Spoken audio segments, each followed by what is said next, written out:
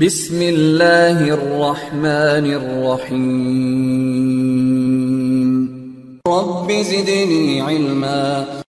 So the next thing, we'll try to understand how the OSPF works. Now basically OSPF process is very lengthy. We'll try to get into more details as we progress.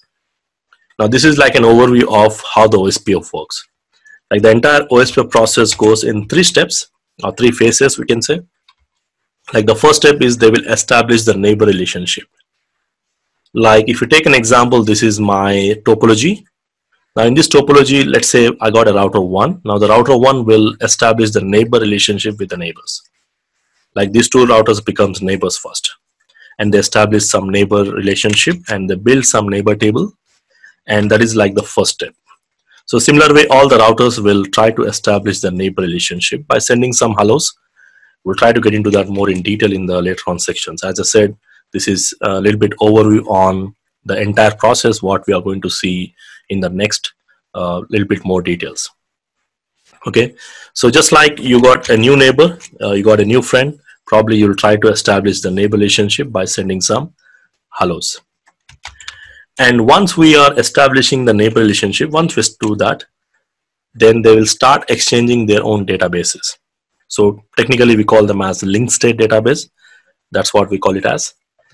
And exchanging the linked state database is nothing but, now these 2 neighbors, once they become neighbors, they will exchange their own information, like whatever the information they have, probably the routes, they will exchange with all. Okay, so it's a method of sending out their own LSAs to neighbors. They will send this LSA, that is linked state advertisements, to its neighbors. Like this will send to this router, and that router will forward it to next router. Like that it will go on. Okay, so once they advertise their own LSAs to all the neighbors, and once they come to know, then probably they will, based on this LSAs, again they will figure out how many possible routes are there, and based on that they will decide anyone as a best route. Again, the best route is calculated based on the metric. As I said, there is a separate formula for that. We'll talk about that in the metric section later on. And this best route will be installed in the routing table. And this best route will be used to forward the traffic. So which means all the traffic which is being forwarded, it will use this route as long as it is working. So if this route fails, then it will start forwarding from the second best route automatically.